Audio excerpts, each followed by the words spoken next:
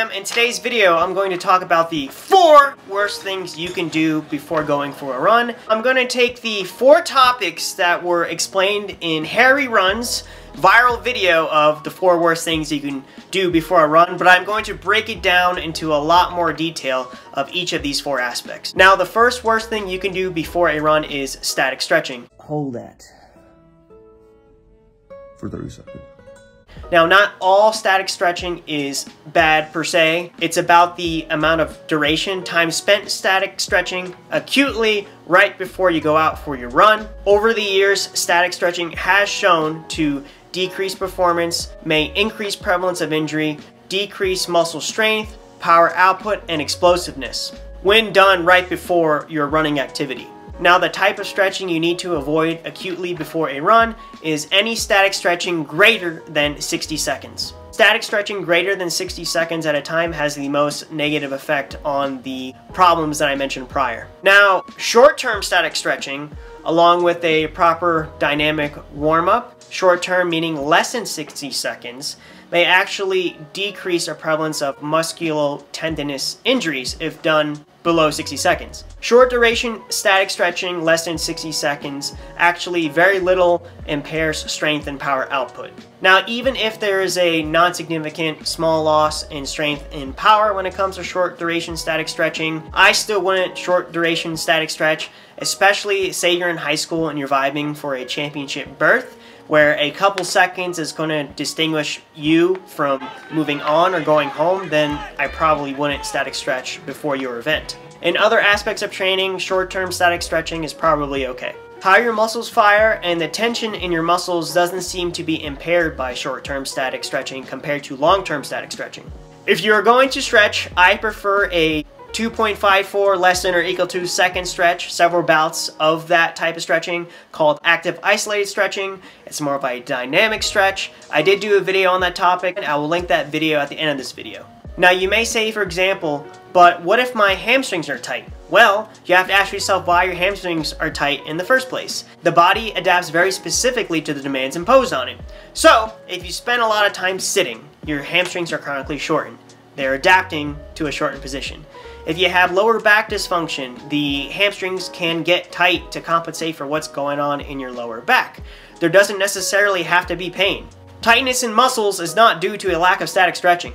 Tightness in muscles is due to a compensation pattern for what is going on elsewhere in your body, which can be a result from too much progressive load, running too much, running too far than your body's already used to, not giving your body enough time to adapt relatively to the demands that you're imposing on it, lack of firing patterns between different muscle groups, not enough recovery time between hard work bouts. Just because you are running pain-free does not mean you're running in a state that correlates to a lower prevalence of running-related injury. Number 2, the second worst thing you can do before going for a run is eating or drinking too much before you run. Consumption of food to fuel should not be taken less than 3 to 4 hours from the time you're about to run. The foods you should consume should be high in easily digestible carbohydrates, moderate in protein, low in fat and fiber, because fat and fiber can slow down the digestive process as the food moves through your gut. Eating or drinking not only too much, but not eating the right foods can lead to cramps and digestive distress. If you still have food in your gut digesting when you go out for a run, when you're running, blood is shunting to your limbs. You're working limbs and taking blood away from your gut. You have a higher chance of getting a side stitch and or a cramp. So there is really no reason to down 10 pancakes right before your 5K race. Now, anything less than 60 to 90 minutes of moderate intensity running, pre-race fuel does not matter as much because it is shown that after these bouts, glycogen within your muscle cells that you filled from eating days and hours prior is still sufficient after the 60 to 90 minutes of moderate intensity running. For runs shorter than 90 minutes in the 24 hours prior, you should be getting 7 to 12 grams per kilogram of body weight to suffice for you through that 90-minute run. If a run of moderate intensity is greater than 90 minutes of activity in the 36 to 48 hours prior, you should be getting roughly 10 to 12 grams per kilogram of body weight of carbohydrate, and you should probably eat beforehand as well. If you're not eating enough in the day or days leading up to your run, your important run, you will know. Then by all means, eat before your run, no matter the duration, and work with a qualified healthcare provider to get your diet down so you can really feel great during your runs. I will do a separate video on running fasted. Shameless plug, if you are interested in having me be your coach to get you ready for your next race or your fall marathon, I am coaching online on the Trackster app. Link in the description down below. Download the app. You can shoot me a request on there. We can talk, and we can talk about how we can get you spicy and ready for your next race. Alright, now, number 3, not using the bathroom before you run. You know what happens if you don't go to the bathroom before you run? You go during. You should train your body to go to the bathroom before you run, even if you don't really feel like you have to go to the bathroom. Nothing is worse than being in a race and having to stop to use the bathroom and add on precious time to an event you've been training months for. If you try to go before your warm-up but you can't, I suggest you go do your warm-up and maybe drink some coffee. Then you should probably be able to go then, as that all gets everything moving.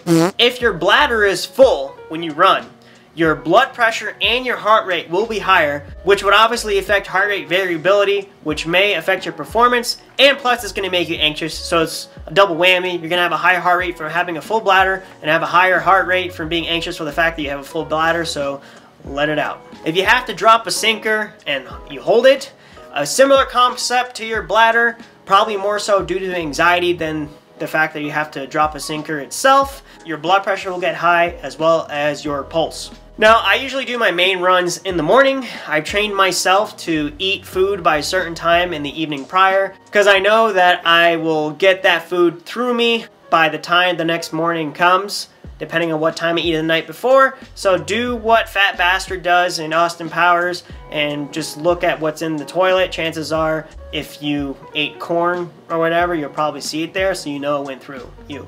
I didn't have any corn. Last but not least, number 4, not listening to your body when you need rest, relative rest. If you wake up in the morning of a harder workout or a harder run, and you've been keeping track of your resting heart rate over time, and you notice that when you wake up said morning, that your heart rate is about 8 to 11 beats higher than it usually is when you first wake up in the morning, then it's probably best to move that workout to a different day, maybe the next day, or scratch it all together. Never make up a workout just because you missed it and then double back, just completely scratch it or move it to the next day. Your resting heart rate is a good indicator if you have recovered not only from your previous run or workout, but how your body is handling life's stressors. Believe it or not, the human body does not distinguish stressors. Work, relationships, school, running are all stressors that your body has to deal with. Everything that life throws your way will affect how your body recovers from running. If you currently have pain or have something bugging you, obviously get checked by a qualified healthcare provider. But if your level of pain is at a 4 out of 10 or less and does not get worse when you run, gets better when you run, does not feel worse after you run and in the hours after you run, then you are probably okay to run.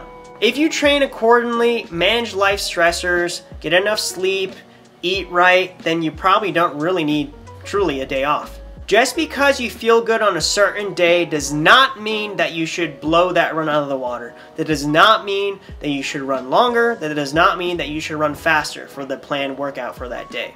It is all about progressive load on the body and its tissues. I'm going to do a separate video on the causes of running related injuries, so stay tuned for that.